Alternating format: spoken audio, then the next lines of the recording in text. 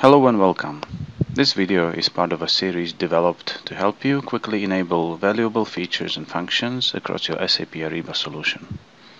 In this video, I'll show you how you can create Supplier Organization in SAP Ariba Supplier Information Management module and invite a supplier user to register on SAP Ariba Network for suppliers.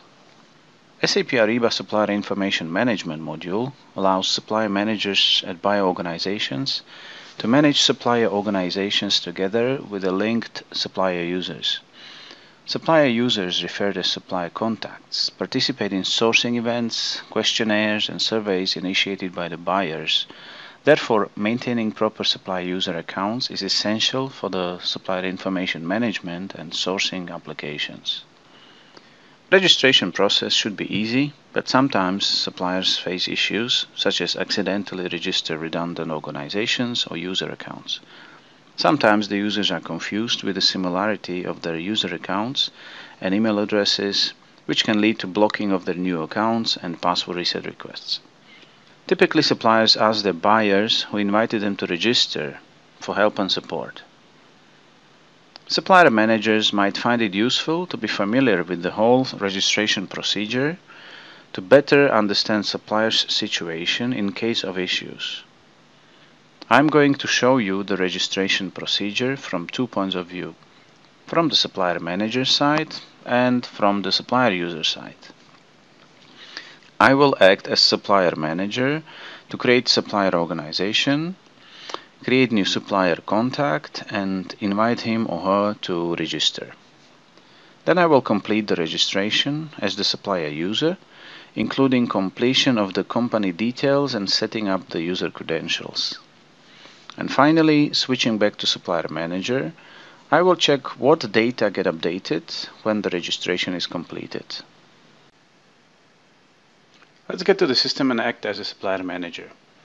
I'm going to create a supplier organization, so I specify the name and the minimum fields of the city, postal code, country, and main phone. So when my supplier organization is created, second step is to create a user. Creating a supplier user requires filling a couple of fields like user ID, name,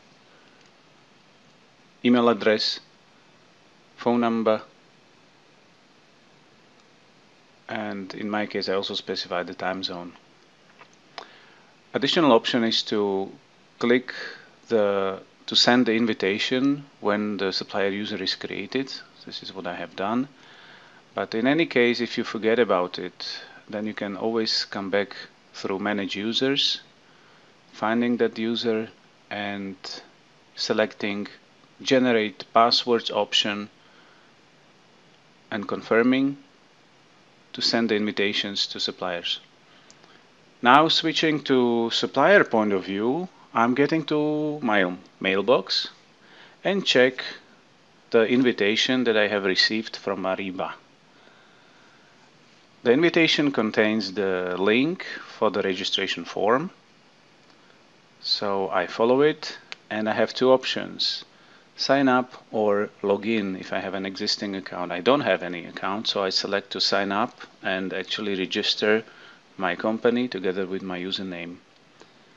I can see that the company name and the postal code and city are already pre-filled, so I just put in only the street. And when selecting my username, I decided to use a different content than my email address, so specifying my password and two additional fields which specify the category of my supplier and ship to or service location. So after confirming privacy statement and terms of use and submitting the registration form, my company and user account on Ariba Network have been created.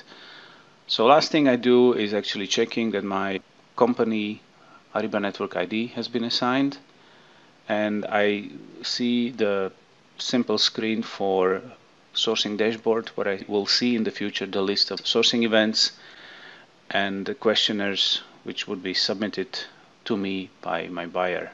Switching back to the Supplier Manager point of view, I just evaluate what has changed in the supplier user. So I see that obsolete for login and the public status indicates that the supplier has completed the registration.